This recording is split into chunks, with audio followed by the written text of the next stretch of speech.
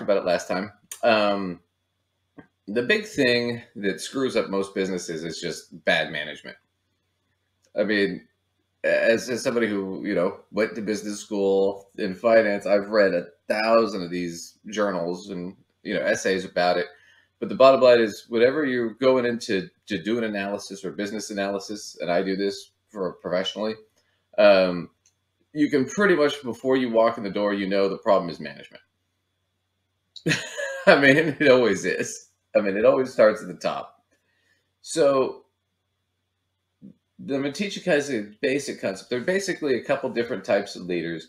And the main three, sorry everybody for the little blip there. We had a technical problem. So there are generally three types of leaders that we talk about in business. I mean, there's lots of different types, but there's three main categories. One is laissez-faire, which means basically they don't really do anything. They're just kind of, they just kind of hang out, and that's about it. They just sort of expect their employees to handle it. So a great example of this is like if you go to a convenience store, a lot of times the owners, they'll go in, they'll check the books, but other than that, they expect the clerks to just take care of everything, right? Do you agree, or am I? Yeah. Okay. So that would be one. You typically, I mean, depending on the business, you don't generally want to do that, right? The other type is a transactional leader. Okay. And a transactional leader would be somebody who is more autocratic in the way they do things. They're very, micromanaging or whatnot, but they want to get certain jobs done. Now that works well for short-term or contract employees, right? Because the idea is there's always a carrot and a stick. I'll give you the money to do the job, but if you screw it up and I'll fire you, sue you, whatever, right? So there's always a risk, there's always a reward and punishment kind of thing on the table. And that's how you get your employees to do things. But, it doesn't really inspire your employees to go above and beyond if that's all there is. They just want to meet the goal and get it done. And that's okay in the short run for the most part.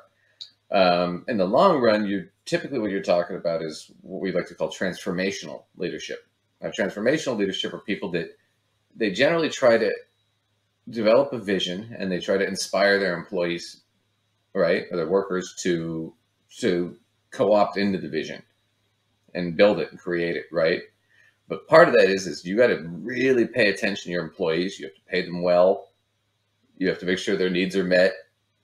If your employee comes to you and says, hey, I have such and such problem, I got to go, you can't be a punk about it. You got to be like, all right, that's fine. Right?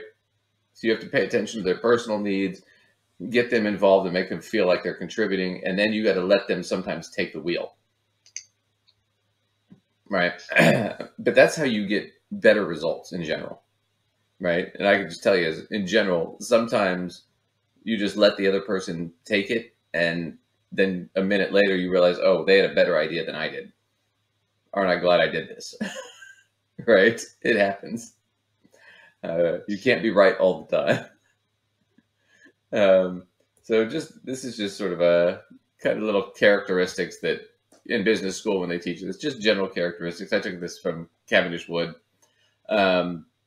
So they generally tend to inspirational motivation. They're trying to inspire you towards the goal. We're creating this or that.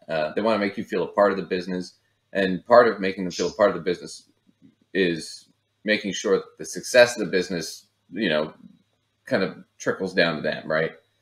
Some of the gravy spills onto their potatoes. You know what I'm saying? Individual consideration. Once again, you got to think about their lives, because their relationships and their personal lives are more important than their jobs. And you have to realize that. Idealized influence, influence them by your passion for what you're doing, right? Intellectual stimulation, make sure that they're contributing, they feel like they're contributing, and they have the ability to contribute, and then just little things like characteristics of things, self-management, not being too egotistical, appropriate risk-taking. You don't want to take too much risk because you're going to make people uncomfortable. Decision-making, blah, blah, blah. Adaptability is a big one. Being able to change with the circumstance.